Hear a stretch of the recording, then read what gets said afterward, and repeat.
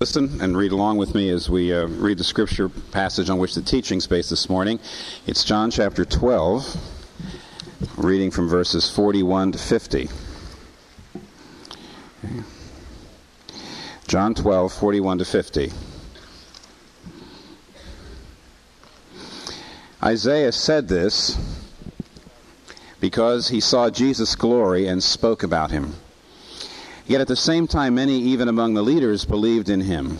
But because of the Pharisees, they would not confess their faith, for fear they would be put out of the synagogue. For they love praise from men more than praise from God. And then Jesus cried out, "When a man believes in me, he does not believe in me only, but in the one who sent me. When he looks at me, he sees the one who sent me. I have come into the world as a light, so that no one who believes in me should stay in darkness. As for the person who hears my words but does not keep them, I do not judge him, for I did not come to judge the world, but to save it. There is a judge for the one who rejects me and does not accept my words. That very word which I spoke will condemn him at the last day. For I did not speak of my own accord, but the Father who sent me commanded me what to say and how to say it. I know that his command leads to eternal life. So whatever I say is just what the Father has told me to say." This is God's Word.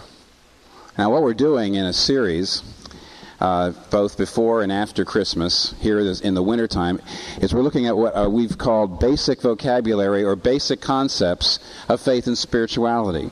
And what we've been doing is we've been looking at the Apostles' Creed, which was a very early summary of the most basic core elements of the faith, the Christian faith, and then we're looking at some place in the Gospel of John to give content to each one of these terms, each one of these concepts.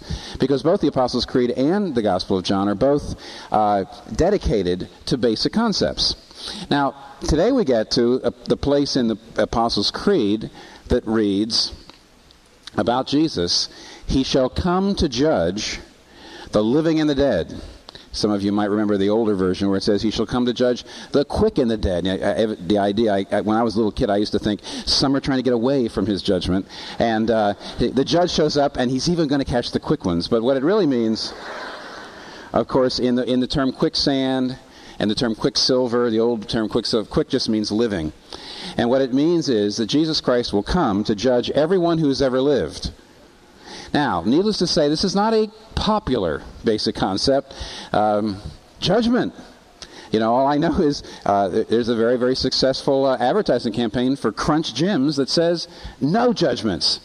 No judgment. You go into the Barnes & Noble and you look at the huge spirituality section and you see it saying, "Care of the soul," "Chicken soup of the soul," but I've yet to see the great new bestseller, "Judgment Day for the Soul." Nobody wants to hear about it.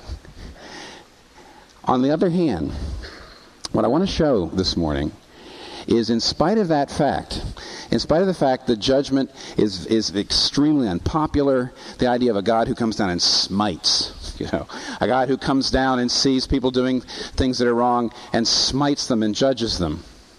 On the one hand, I want to show that modern people who've gotten rid of this idea because they say it's primitive at best or dangerous at worst. Primitive at best or dangerous at worst have not really faced up to how much they need a judging God, how much they need the idea of a divine judgment, how much they need Judgment Day. But I'm also going to show that the gospel, which is the Christian understanding of Judgment Day, is much more nuanced, much more complex, much more multifaceted than the superficial view that the average person has of the idea of Judgment Day. Let's take a look and see what this text says. This is, as I'm going to show you, this is the very last thing Jesus says in public. In the Gospel of John, these are the last things he says in public. The very next thing that comes after this in John 13, he retires to his disciples the night before he dies. So this is the end of his public ministry, the last thing he says. And it's about judgment. Now, what does he teach us here? 4 things we learn. And I usually tell you the 4 things ahead of time, don't I? But you know what? I can't give you the 4 points ahead of time because it'll give away the story. So I'm just going to have to give them to you one at a time. First thing we learn here is that we must have a judgment day. There has to be a judgment day. We must have one. Now, first, look here. Jesus says, very categorically, verse 48, there is a judge. There is a judge. And then he also says, the very word which I spoke, we'll get to that later, will condemn him on the last day. Now, what you have right there is a categorical statement. First of all, Jesus Christ says there will be a last day. In other words, history is not cyclical. History is linear. There will be a last day.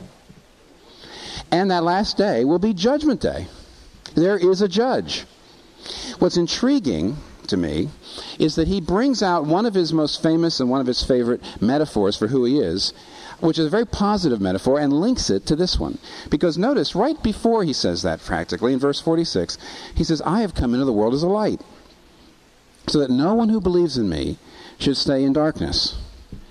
Now, the image of light is so positive, but the image of judgment, is so intimidating and so forbidding.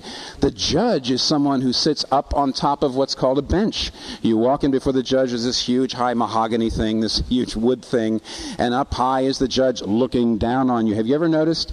They never ever, the judge never sits at a desk, kind of eye level to you, the defendant, or even where you look down. You don't do that. The judge looks down on you. You look up. And yet Jesus Christ puts this positive idea of light with this very forbidding idea of judgment. And what he's really saying is, without judgment, we're in total darkness. And I don't think modern people have any idea, if you get rid of the idea of Judgment Day, just how total that darkness is. We have to have a Judgment Day.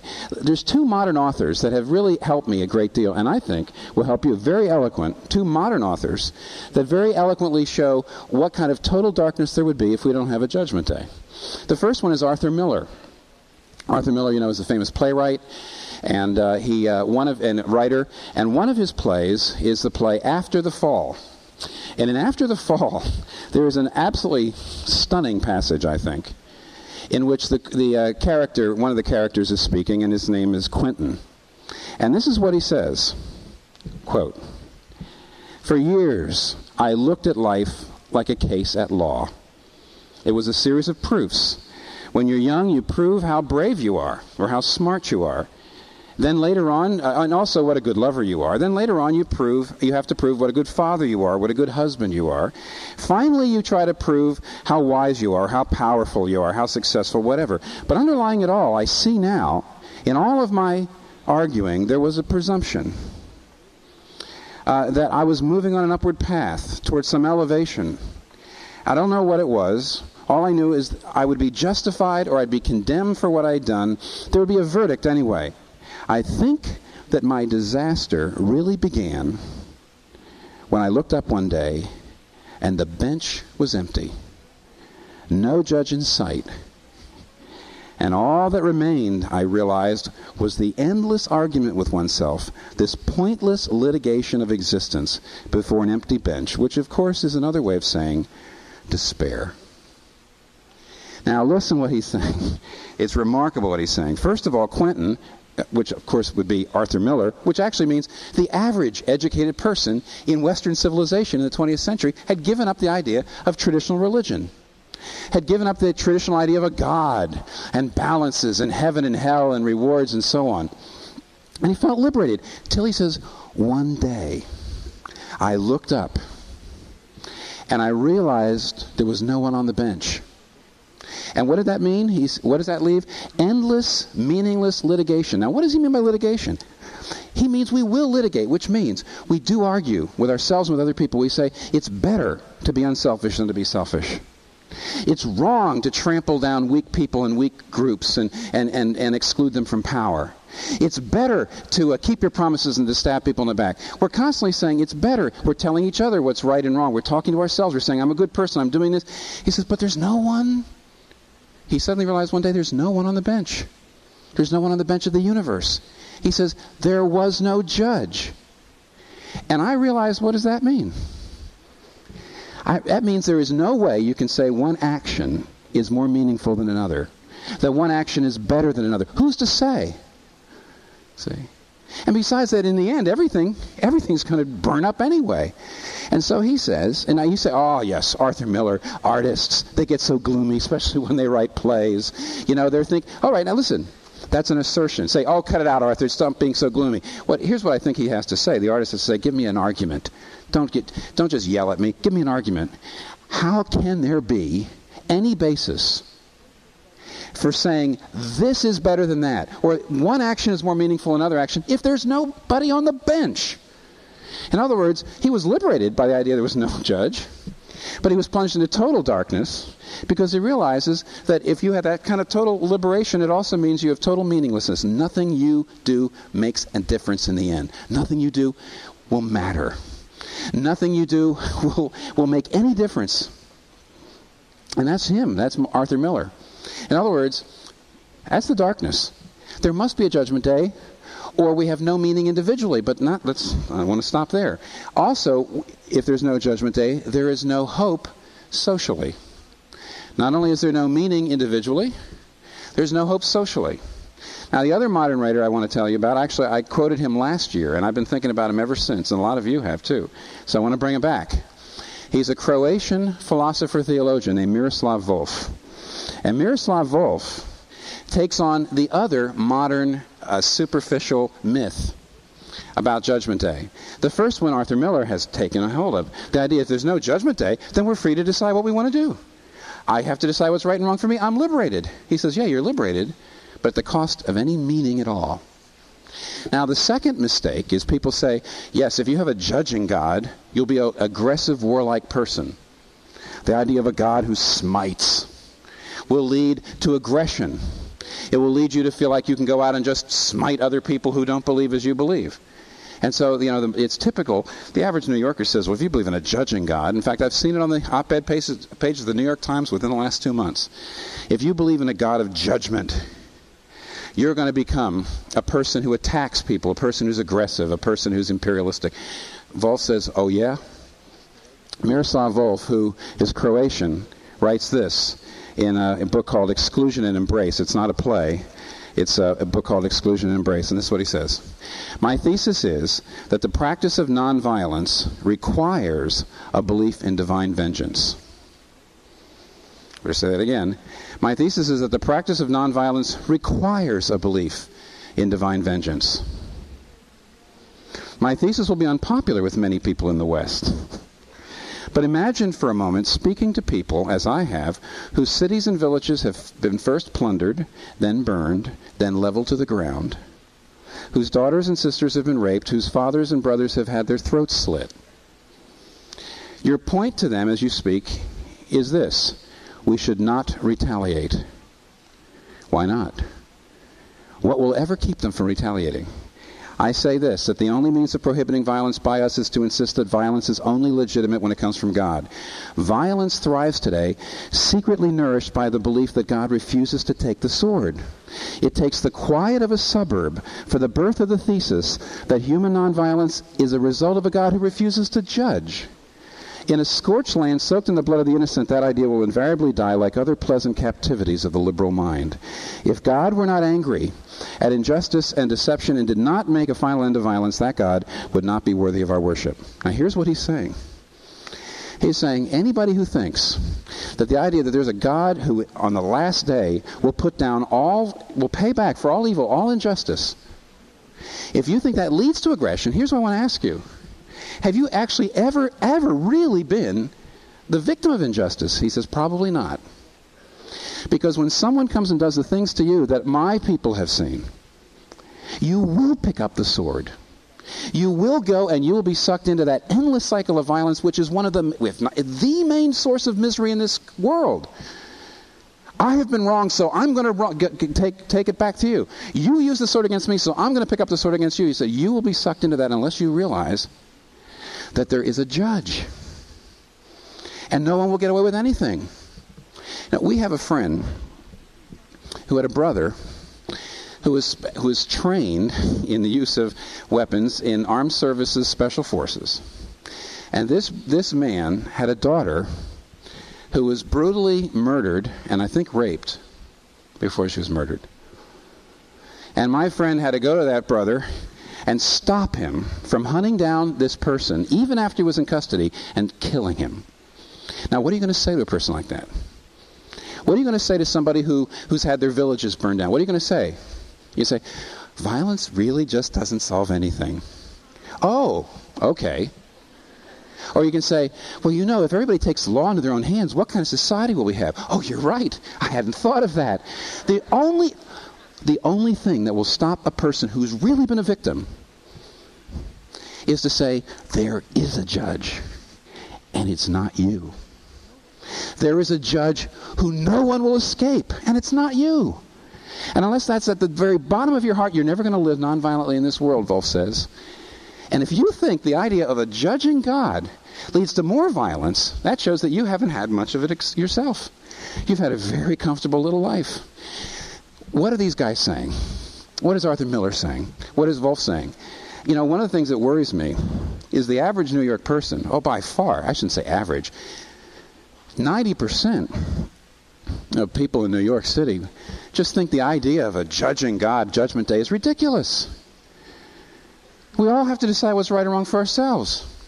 What I want to know is, why aren't we, like Wolf and like Miller, saying, why aren't we, if we've gotten rid of that idea, living in despair? I'm sure there's people in this room who don't believe in Judgment Day. Why aren't you in despair, like Quentin? Why aren't you in despair, like Wolf says you'd have to be, or they're sucked in to the angry despair, whereas Quentin is sucked into depressed despair? Why aren't you? And here's from what I can tell, what Arthur Miller is saying, either you haven't been thinking. See, Miller says, one day I looked up. That's when my disaster started. I realized what it meant that the bench was empty. Maybe you just haven't been thinking. Of course, you might. That might happen to you. Then what are you going to do? Or Wolf says, on the other hand, you haven't really been wronged. You haven't really been wronged, and you're if you don't have a God, or if you have a vague, toothless, sort of loving God, and you are really wronged, you will be sucked into a bitterness and an anger and a sense of retaliation, because you will be defenseless. You must have a judgment day. There has to be a judgment day. And even those who insist there is no judgment day are living as if there is a judgment day. Even those who insist there is no judgment day are living as if there is a judgment day, or you'd be living in utter despair. There must be. That's not all that Jesus says. He doesn't just say there must be a judgment day. He also says here, not that you just must have one, but there can't be a judgment day. The second thing he says here, now I'm being deliberately paradoxical. Okay, for a second, just bear with me. The first thing we learn is you must have a judgment day, but the second thing we learn here is you can't have a judgment day. You can't possibly stand in a judgment day. In other words, the first thing we learn is, if there's no judgment day, there's no hope. The second thing we learn here, if there is a judgment day, there's no hope. And that's the teaching of the Bible, and I tell you, you'll never have a life transformed by Jesus Christ unless you feel the weight of both of these propositions. Let me push the second proposition down. The second thing we learn here is not just that we must have a judgment day, but we can't bear a judgment day. Now, what's interesting in this passage is Jesus hints. He doesn't so much teach, but he hints at the way judgment will be carried out on that last day. There are two principles here that give us indication of how God will do that judging on the last day. And those two principles are, and it's utterly fair, I'll show you why, if you don't believe these principles, without these principles it wouldn't be fair. The two principles is the judgment of God focuses mainly on the heart, and it's conducted on the basis of your knowledge. It focuses on your heart, and it's based on your knowledge of the truth. All right? Focus on your heart based on your knowledge. Number one, first of all, focus on your heart. I mentioned that this was the very, very last thing that Jesus Christ says. And unfortunately, there was room in the bulletin. I probably should have done it. But the passage starts at verse 37. And I didn't print it all in here. But the very, very top of verse 37, this is what we're told. It says, though Jesus had done all these miraculous things, and he'd had this wonderful ministry, most people didn't believe. That's what it says in verse 37. And then down here at verse 42 and 43, it says, and those who did believe, look, he says, even those leaders who did believe wouldn't follow him. They wouldn't act on what they knew. For they love praise from men more than praise from God. Now, what are we learning here? Two things. See, it's in verse 44 that Jesus cries out. He sees these people rejecting him, and he cries out and warns them about judgment. But now, here's what we learn. The first thing we learn is, who are these people that he's warning about judgment? These are religious leaders. The leaders, it says. And who are religious leaders? Religious leaders are people who externally are quite good. Externally are very, very, they obey the Ten Commandments. They pray. They believe in the God of the Bible. But something's wrong with their heart. We know that most of the religious leaders, believed in general and obeyed in general, but it was out of pride. And Jesus Christ coming and teaching about the grace of God brought that pride out. They didn't like to be told they were sinners that needed grace. But now to look in verse 42 and 43, and then there were other kinds of leaders who weren't so in denial that they wouldn't even admit that this was a man from God. But even the ones who recognized who he was and realized here's a man from God, they were afraid. They were controlled by fear, need for human approval. See, praise of men rather than praise of God. Now, so the first thing that we're being told is the people who are in danger of judgment in this situation are not being judged on the basis of how many good deeds they've done and how many obedient actions they have done and how many disobedient. They're being judged on the basis of their heart. 1 Samuel 16, very famous verse where God says to Samuel in another situation, he says, man looks on the external things, but God looks on the heart. Now some people right away say, wait a minute, how does this fit? Aren't there an awful lot of places that say, we'll be judged according to our works? Doesn't Paul say in Romans 2:6, on the last day we'll be judged on the basis of what we have done? Doesn't it even say in John chapter 5? If you go to John chapter 5, I don't mean you should go there, but just trust me. John chapter 5, 27 to 30, Jesus actually says that on the last day, he says, I will judge them. And on the last day, people will rise, those who have done good to life, those who have done evil to destruction. So how do we square what the Bible says, say in Romans 3, where it says no one can be good enough to earn salvation and reward, with these statements that judgment has on the basis of works? And the answer is Jesus has a metaphor that pulls it all together. It's not right here, but it's a very important metaphor in understanding Judgment Day. He says in Matthew 7, by their fruit you will know them. Now that's perfect. He's thinking of a tree. How can you tell a tree is alive? Here's June, and we have 3 trees. I mean, you go by an orchard, and there's 3 trees filled with, fruit, and there's one tree, no fruit at all, no leaves. How do we know which one's alive? How do we judge between them? How can we tell which one's alive, which ones are dead? By their fruit. But does the fruit cause the life? No, of course not. The fruit is an index of a life. And therefore, what's going on, when you go to, say, for example, Matthew 25, interesting place. Matthew 25 says that on the last day, God will judge us on the basis of whether we cared for the poor, whether we took in the prisoner, whether we fed the hungry. And some of you are saying, if you read that, you say, what? Now, those of you with MSWs are very happy about that, but it's not saying the social workers will get into the kingdom of heaven. What is it saying? What is it saying? That's not even in the Ten Commandments. You say, there's nothing in the Ten Commandments about that. No. The point is, the reason that God looks at the works is to find out what's in the heart. If your heart is self-centered, self-referential, self-saving, self-righteous, versus open to God, humble, needing His grace and mercy, there's going to be a difference in the way you live. But the key thing is the heart. And I'll tell you a reason why this is so absolutely fair. Absolutely fair. My wife's grandfather came from Zagreb. My Kathy's grandfather came from Yugoslavia. And every so often, he immigrated to Pittsburgh many years ago. Every so often, she and her father sit around saying, I bet you we've got cousins over there who we don't know anything about that are committing atrocities. They're just the villains. We see these people smiting each other back and forth. We say, what's the matter with those people? How idiotic are those people? Look at the terrible things these people are doing. Well, what if her grandfather didn't go to Pittsburgh? What if their grandfather came to Pittsburgh? What if they were living in a country in which you've got a kind of social stability that restrains the pride of the heart? And what if her grandfather's ancestors had never come to Pittsburgh and were living in a place where there's a lot of social instability, where you don't have those kinds of restraints? Don't you see? God has to be fair. He looks on the heart. He doesn't look in a kind of calculus that says, how many good deeds have you done? He looks at the heart and says, why are you doing the good deeds you're doing? And what would you have done if you were in different soil? He looks on the heart. You remember there were two sons in Luke 15. There was the prodigal son, and there was the son who stayed home and obeyed. But in the end, who's the one who's lost? It's not the one who obeyed all the father's rules. In the end, it's the one whose heart was the farthest from the father's heart. And so the first thing we see is, this is scary. I'll show you how scary it is.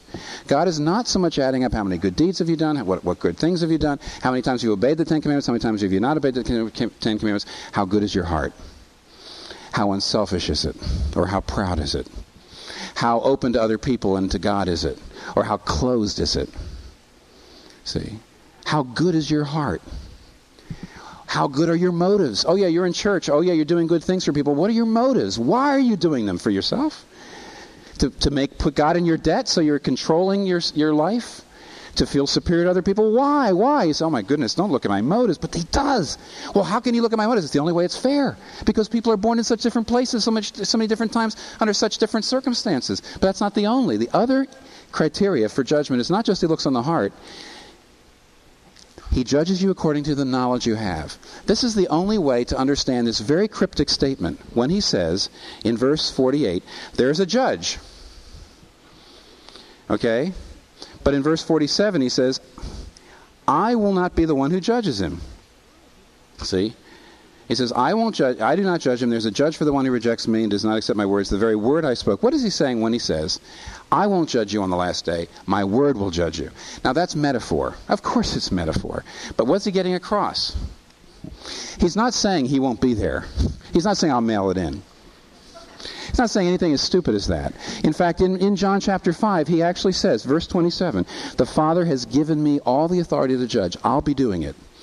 Well, then what is he doing here? Well, it's metaphorical, of course. And here's what he's saying. He's saying the word you heard is what will be the evaluation criteria. Now, this is extremely important. It's a very simple thing, and Paul draws it out in Romans chapter 2. People are saying, well, what about the people that never heard about Jesus Christ? How can they be judged? Well, it's the principle. Paul says in Romans 2, you will only be judged according to what truth you've heard. That means what you know. Maybe all you know, Paul says in your conscience, everybody knows there's a God. And everybody knows you owe to love God and love your neighbor. And everybody knows that you're really not living up like you should. Everybody knows to some degree God's truth. Some people know a whole lot. Some people know very little. And here's what he's saying. Here's what even Jesus is saying. You're only going to be judged on this criteria. Have you done what you know? When he says the word will rise up and judge you on the final day, this personification of the word is very simple. Whatever truth you know, no matter where you have lived, no matter what century, no matter whatever truth you know, even if it's just the golden rule, whatever truth you know on the last day will rise up, look you in the eye and say, you knew me, but you didn't do me. Francis Schaeffer puts it another way. He says, there's an invisible tape recorder around everybody's neck in this room. Don't try to find it. And all it's doing is it is recording anytime you ever say to somebody else, you ought. See, that's what Schaeffer's saying in this metaphor is everybody's got some standard of right and wrong. Everybody has some knowledge of the truth. And on the final day, God will just simply take that tape recorder off. You'll say, where'd that come from? And it was there. And he'll take it off. And he'll just say, look, I'm not going to judge you by the gospel if you never heard it. I'm not going to judge you by the Ten Commandments if you never heard them. I'm going to judge you by what you knew. I'm going to let the word you heard, I'm going to let the word you knew, I'm only going to ask whether you've done what you knew, and he's going to turn it on. Now, this is terrifying. Are we terrified yet? The only fair way for judgment to proceed would be if it's not according to the Ten Commandments or according to whether or not you've done this or that. The judgment goes on the basis of your heart and on the basis of your knowledge. That's the only possible way to evaluate it. It's perfectly fair. Here's a 10-year-old, here's a 5-year-old. They both disobey. What do you do? Well, you punish them, of course, but what do you say to the 10-year-old? You were more responsible. You knew the mind of the parent in a way that the 5-year-old didn't. See, it's absolutely necessary that we go on the basis of the knowledge, on the basis of the heart. But you know what this means? This means there's no hope for you or me. You realize what this means? If you've had a good family rather than a bad family, if you've had good moral training, if you've gone to a good church, if you sit under a good preacher, every single, not that most of you do, but it means every time you come, every time you're heaping up more truth, and on the last day it's going to ask, did you do me? Now I know this will cut our attendance in half, but what this means is, this is terrifying. How will you and I stand in a judgment in which God's looking at the heart, not the actions? He's looking at the motives, and in which the more you know, and the less you do what you know, the greater the judgment. You see, if there is a judgment day, what hope is there for us? If there is not a judgment day, what hope is there for us? Do you feel that yet? You see, the liberal relativist tries to get away from the second of those principles. The liberal relativist says, well, there is no judgment day. Who's to say what's right and wrong? Let's get rid of that pressure. But then, what's justice? The blood of the oppressed and the murdered cry out from the ground. Who's to say, huh? And I'm sorry. That does not, we've been trying to show you, when you get rid of judgment day, that does not take the pressure off. But on the other hand, there's a conservative approach to take the pressure off. And the conservative traditional religious approach is, well, be a good person. Do your best. And on that judgment day, you'll be able to be proud. And I want you to know, the view that God judges is not what leads to oppression. The view that I will be able to stand in judgment with my head up because I'm a good person, that's what creates oppression. It's the simplistic understanding. It's the view that says, I want to believe that there is a judgment day, but I also want to believe that I'll be able to pass. That's what causes oppression. That's what causes the misery in the world. And the liberal relativistic idea that says, we got to get rid of judgment day, what they're throwing out, so-called baby with the bathwater, is no help. The Bible says there must be a judgment day, and there can't be. That there's no hope for us if there isn't, and there's no hope for us if there is. But guess what? Jesus does teach us a third thing here. What's the third thing? Well, in some way, somebody's going to say it was unfair. Why didn't you print all the way through to verse 37? Because it says in verse 41, Isaiah said this because he saw Jesus' glory. Well, what did he say? Well, here's the third point. We must have a judgment day, but we can't have a judgment day. But in Jesus Christ, we've already had our judgment day. That's the gospel. In Jesus Christ, see, you can't get rid of judgment day. On the other hand, you can't go into judgment day. The only possible way that you're going to be able to handle the reality, the moral reality of the universe, is if judgment day has already been passed. So the third thing Jesus teaches us is in me, you've already had your judgment day. Where does he say that? Well, first he says it in a micro, he hints at it. But to me, the part that I love the most almost about the passage is verse 44. Then Jesus cried. Now I know it says cried out. The fact is that Greek word is as ambiguous in Greek as it is in English. When we say he cried, what do we mean? Do we mean he weeps? Or do we mean he calls loudly? And the answer is generally both. When you cry, there's intensity, there's anguish. It might be love, it might be grief, but usually the grief because of love. It's the same word. All through, I looked up every other place where this word cry comes out. It says in Revelation 12:21, she cried out because she was in labor. In Matthew 14, Peter sinking in the water, he cried, Lord, save me. Galatians chapter 4, where Paul says, by the Holy Spirit, we cry out, Abba, Father. Jesus is yelling about judgment. Jesus is warning about judgment. Jesus is saying some of the most strong things anyone's ever said here. He is saying, judgment's coming and I'm the only way out. The only way you'll see the Father. I'm the representative of the Father. If you reject me, you rejected the Father. I'm the only way through the judgment. But he's crying. He's weeping.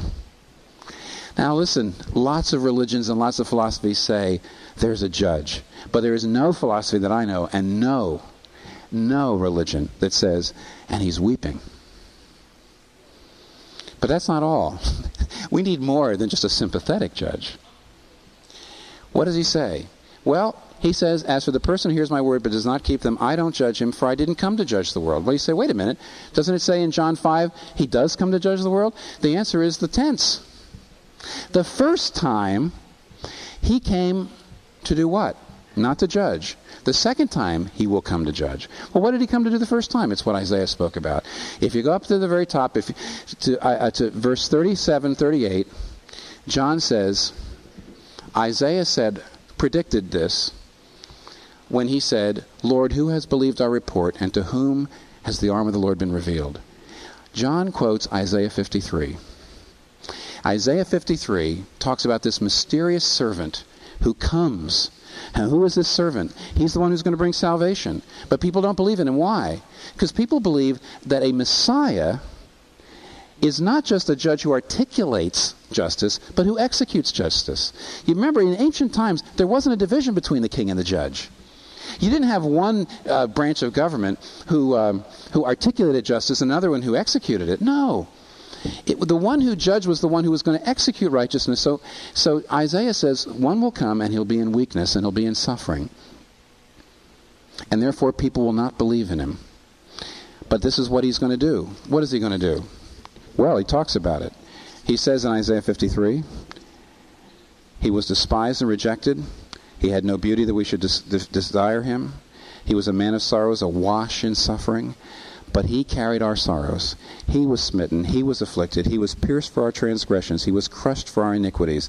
The punishment that brought us peace was upon him, and by his wounds we are healed. In the Old Testament, over and over again, this idea comes out. If you think I'm exaggerating, in Exodus 17, there's this remarkable place where the people are complaining against Moses, saying, we're dying of thirst, and it's your fault. Why did you bring us out of Egypt? And they're charging Moses, and they're about to stone him. They believe he's guilty of bait and switch, guilty of fraud. And what does God say? He says to Moses, here's what I want you to do. Take them to the rock, assemble the elders, and bring the rod. Now you have to realize this is a court. You assemble the elders and you bring the rod. The rod was a symbol of authority. In fact, God had given the rod to Moses, through which he had brought the plagues, the curses, the judgments of God down on Egypt. So the rod is a symbol of authority. It's a symbol not of just general human authority, but of God's authority. And so Moses, I'm sure, figures somebody's going to be punished for this terrible thing that has happened. So they assemble the courtroom, and Moses comes with a rod, and then God says to Moses, I will stand before the people on the rock. Now, my old teacher, Edmund Clowney, used to say there's no place he knows anywhere in the Bible where it ever says anywhere else that God stands before people. Always, always, always, people stand before God. How could he do this? How could he say, I will stand before the people? But he says, I'll stand before the people on the rock. And then he says to Moses, smite the rock.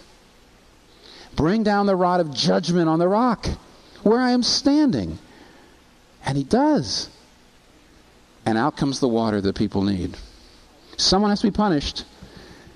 But God takes the punishment. Now, of course, it's a metaphor. But you know what?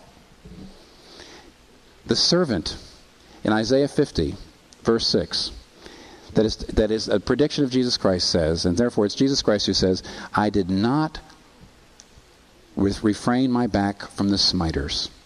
So here's the point. Jesus Christ is the judge who has left the bench and come down into the dock. Jesus Christ is the one judge who says, I'm not going to stay above you, I'm going to get below you. I'm going to come down into the place where the prisoner is, the place where the guy in the handcuffs is, the place where the defendant is, and I'm going to receive the rod.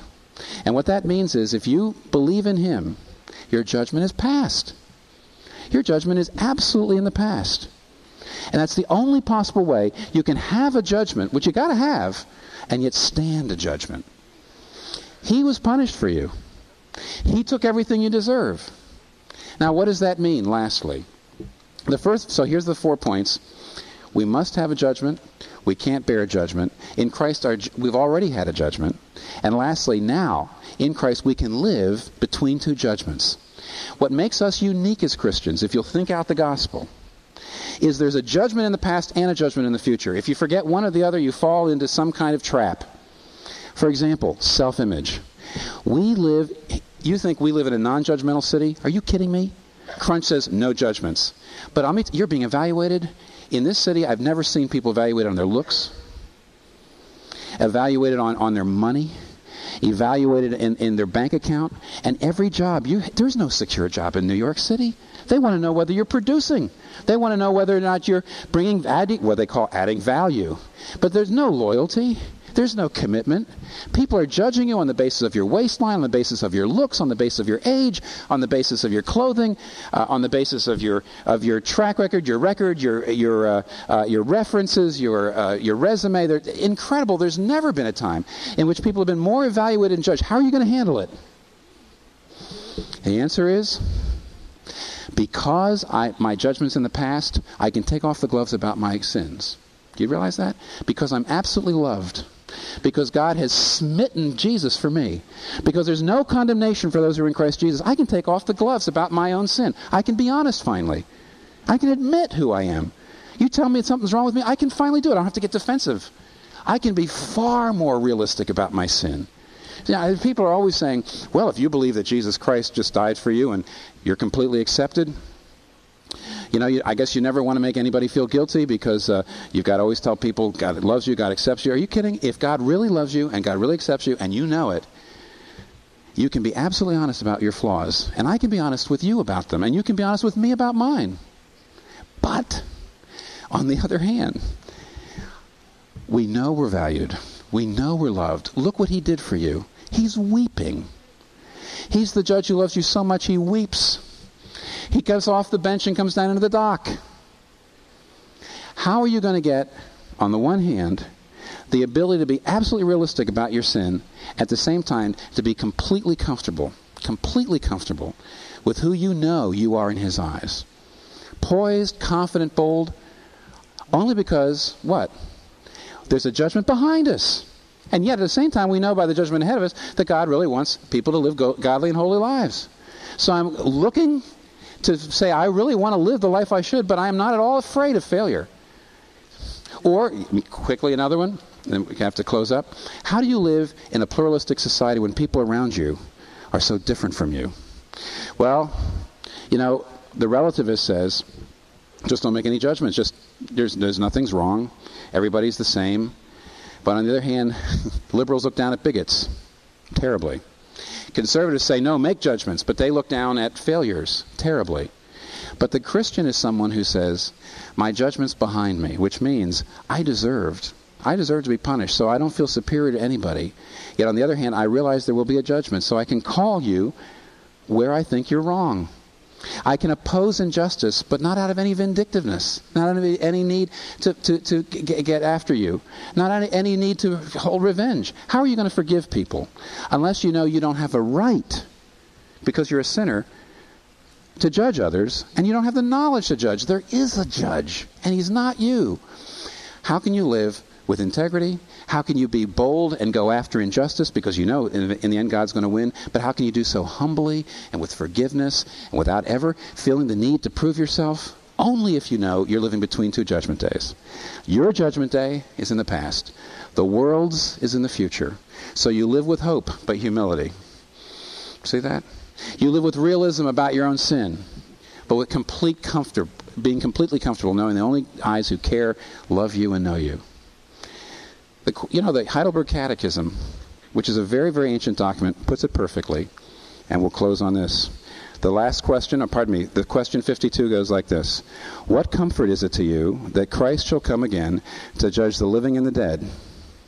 Answer, that in all my afflictions and persecution, with uplifted head, I may wait for the judge from heaven, who has already offered himself to the judgment of God for me, and has taken away from me all curse.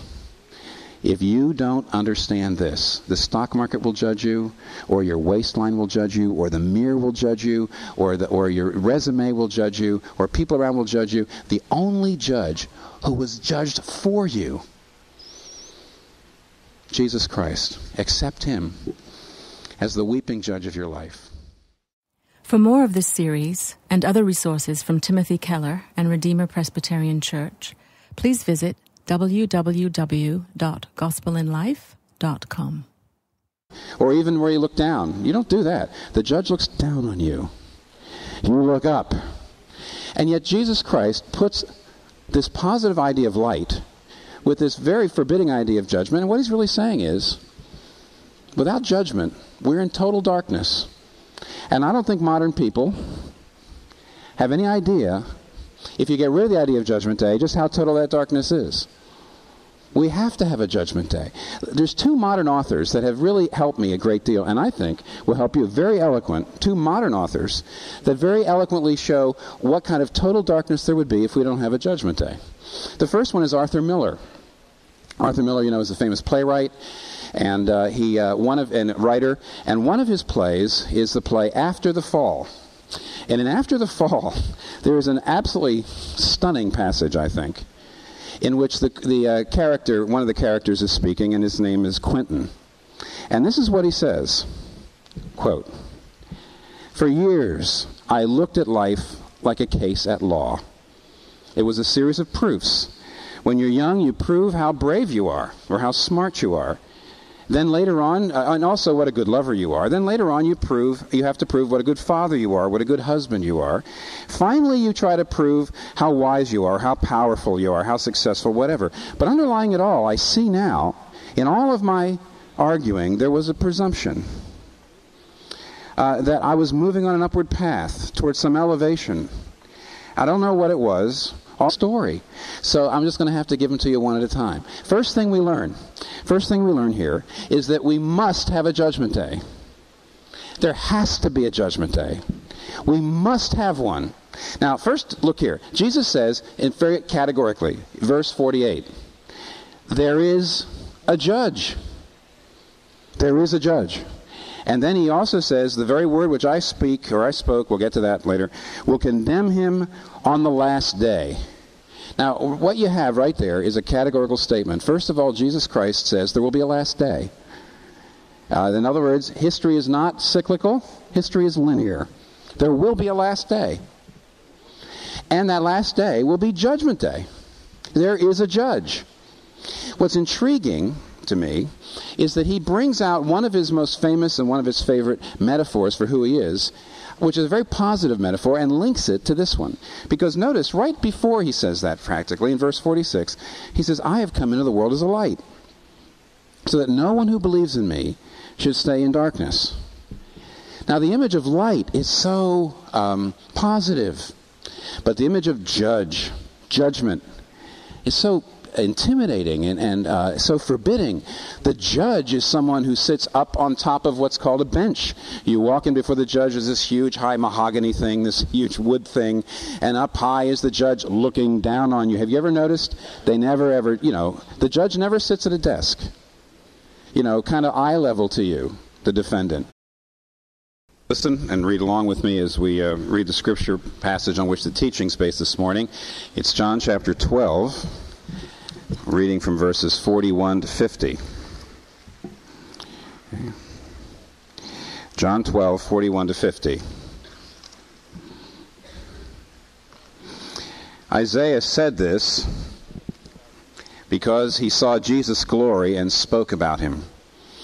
Yet at the same time, many even among the leaders believed in him. But because of the Pharisees, they would not confess their faith for fear they would be put out of the synagogue. For they love praise from men more than praise from God. And then Jesus cried out, when a man believes in me, he does not believe in me only, but in the one who sent me. When he looks at me, he sees the one who sent me. I have come into the world as a light, so that no one who believes in me should stay in darkness. As for the person who hears my words but does not keep them, I do not judge him. For I did not come to judge the world, but to save it. There is a judge for the one who rejects me and does not accept my words. That very word which I spoke will condemn him at the last day. For I did not speak of my own accord, but the Father who sent me commanded me what to say and how to say it. I know that his command leads to eternal life. So whatever I say is just what the Father has told me to say. This is God's Word. Now, what we're doing in a series, both before and after Christmas, here in the wintertime, is we're looking at what we've called basic vocabulary or basic concepts of faith and spirituality. And what we've been doing is we've been looking at the Apostles' Creed, which was a very early summary of the most basic core elements of the faith, the Christian faith. And then we're looking at some place in the Gospel of John to give content to each one of these terms, each one of these concepts. Because both the Apostles' Creed and the Gospel of John are both dedicated to basic concepts. Now, today we get to the place in the Apostles' Creed that reads about Jesus, "He shall come to judge the living and the dead." Some of you might remember the older version where it says, "He shall come to judge the quick and the dead." The idea, when I was a little kid, I used to think some are trying to get away from his judgment. And the judge shows up, and he's even going to catch the quick ones. But what it really means, of course, in the term quicksand and the term quicksilver, the old term quicksilver, quick just means living. And what it means is that Jesus Christ will come to judge everyone who has ever lived. Now, needless to say, this is not a popular basic concept. Judgment. You know, all I know is there's a very, very successful advertising campaign for Crunch Gyms that says, "No judgments." No judgment. You go into the Barnes & Noble and you look at the huge spirituality section and you see it saying, "Care of the soul," "Chicken soup of the soul," but I've yet to see the great new bestseller, "Judgment Day for the Soul." Nobody wants to hear about it. On the other hand, what I want to show this morning is in spite of that fact, in spite of the fact that judgment is extremely unpopular, the idea of a God who comes down and smites, a God who comes down and sees people doing things that are wrong and smites them and judges them. On the one hand, I want to show that modern people who've gotten rid of this idea because they say it's primitive at best or dangerous at worst. Primitive at best or dangerous at worst have not really faced up to how much they need a judging God, how much they need the idea of a divine judgment, how much they need Judgment Day. But I'm also going to show that the gospel, which is the Christian understanding of Judgment Day, is much more nuanced, much more complex, much more multifaceted than the superficial view the average person has of the idea of Judgment Day. Let's take a look and see what this text says. This is, as I'm going to show you, this is the very last thing Jesus says in public. In the Gospel of John, these are the last things he says in public. The very next thing that comes after this in John 13, he retires to his disciples the night before he dies. This is the end of his public ministry, the last thing he says. And it's about judgment. Now, what does he teach us here? 4 things we learn. And I usually tell you the 4 things ahead of time, don't I? But you know what? I can't give you the 4 points ahead of time because it'll give away the